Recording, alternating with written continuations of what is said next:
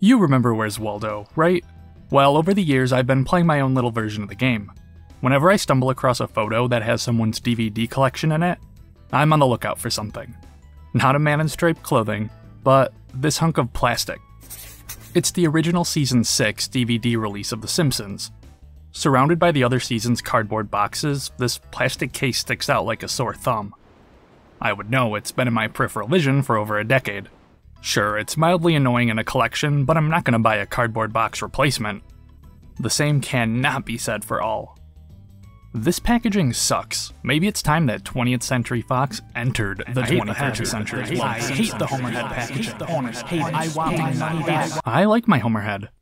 Jeff, okay, if this all sounds like it's some dumb drama from 2005, well, it is. But just bear with me. I found something I wasn't supposed to. This story's got a little of everything, from corporations being extremely passive-aggressive to accidentally leaking customers' personal information. Welcome to what might just be one of the most obscure Simpsons controversies ever. The curious case of Homer's head. Let's speed through this obligatory history paragraph. The Simpsons was created by cartoonist Matt Groening in 1987. It first aired as 30-second shorts on the Fox variety program, The Tracy Ullman Show. Fans loved it, so the network greenlit a full series 2 years later. Fast forward 31 seasons and fill in the blank. The Simpsons would get frequent VHS home releases throughout its first decade of existence. There were dozens of these things, but each tape wouldn't have more than 2 to 3 episodes on them, mostly a technical limitation. There were box sets that included multiple tapes, but you get the gist. It just wasn't all that convenient to watch The Simpsons on your own time. That would change with the switch to DVD in September 2001, when 20th Century Fox Home Entertainment would release the complete first season of The Simpsons on DVD. Meanwhile, networks were getting ready to premiere Season 13. Despite this 12-season gap, the Season 1 DVD became the best-selling television show DVD ever, dethroned only by Chappelle's Show 3 years later. And man did these Simpsons DVDs earn their great sales. They're content-rich. With special features like commentaries from producers, directors, and creator Matt Groening, never-before-seen outtakes, behind-the-scenes footage, foreign clips, plus much, much more of the show that defined a generation. Suffice to say, the first 5 seasons pleased fans and Fox alike.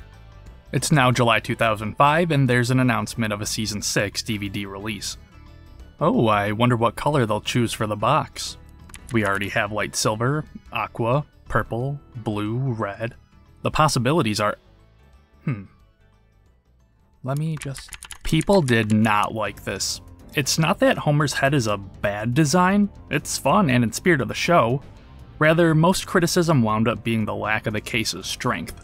The outer shell was made of a flimsy plastic, comparable to a 7-Eleven soda cup. I can attest I need a piece of Scotch tape to keep the case shut. And Fox was well aware of these problems before any were even sold. Packaged inside of Homer's head was this slip of paper with a phone number printed on it. You could call it for information on how to get your plastic case replaced with a cardboard box, more in line with seasons 1 through 5. One problem: the number they printed was incorrect for some time. The 800 should have been 888.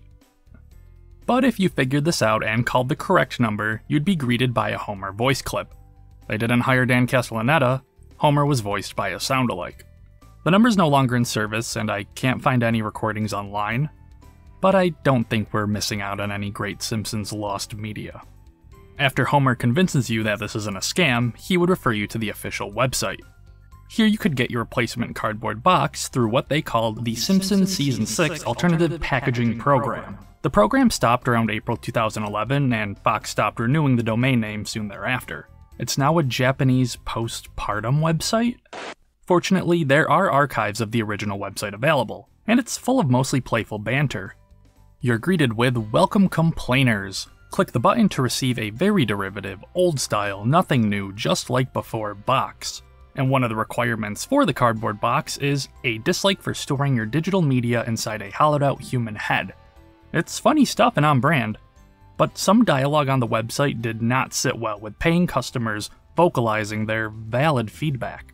An example of this is a different requirement being a solemn promise to stop your whining, or this drop-down menu where you need to choose why you want to receive a box. The reasons are, quote, anal retentive, Lonely will sell new box to collector nerds for huge profit, just like Free Stuff and Big Baby.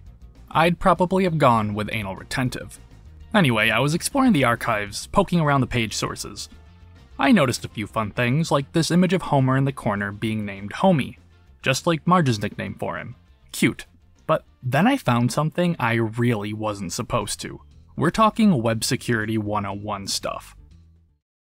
I found the full names and addresses of people who requested the cardboard box. Yeah. I reported my findings to the necessary parties in hopes of them removing the offending files. 15 years later, though, is too little too late. Let's just say when you filled out the redemption form, it appears to have generated a printable version that was saved to a publicly accessible folder on the website.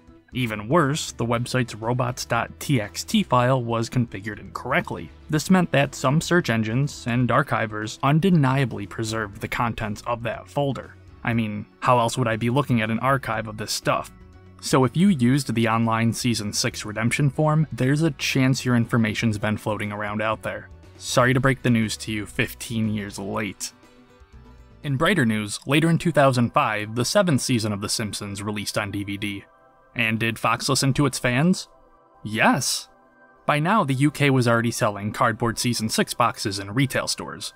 And in the US, if you wanted a special edition Season 7 plastic Marge head to match your plastic Homer head, retailers would give you the option between either the cardboard or the plastic. That's why in all these photos, Season 6 is the odd one out. After Marge, there was Maggie with Season 8, Lisa with Season 9, and Bart with Season 10. Starting with Season 11, we get a hybrid cardboard, plastic, Krusty the Clown specialty box. The default cardboard boxes took a noticeable downgrade in quality starting here. You have to slide the DVDs into these sleeves instead of plastic containers. I don't really like it. Season 12 gives us Comic Book Guy, 13 is horrifying Ralph Wiggum, 14 is Kang, or Kodos, I can never really tell, 15 is Otto, 16 Professor Frank, and Season 17 is Sideshow Bob. Season 20 got a special release date early in 2010 to celebrate the show's 20th anniversary. You may have noticed I skipped over Seasons 18 and 19, and that's because Fox did too for the better part of a decade. With the decline in physical media sales and the rise in streaming services, the twice-per-year DVDs dwindled, gradually to yearly seasons and then to a season every 2 to 3 years. From 2017 to 2019, there was this annoying gap in collections that fans feared would never be filled. But there was a surprising turn of events after Disney acquired Fox in March of 2019. And Season 19 was absolutely worth the wait. The artwork for the cases and menus are beautiful. It's done by Bill Plimpton, a familiar guest animator of the show. Will Season 21 and onwards get physical releases? I'm not holding my breath, honestly. I could go on about all the benefits of physical media, but that's beside the point. Come on, Disney, keep them coming. There are dozens of us. And that's the story of the Simpsons DVD fiasco.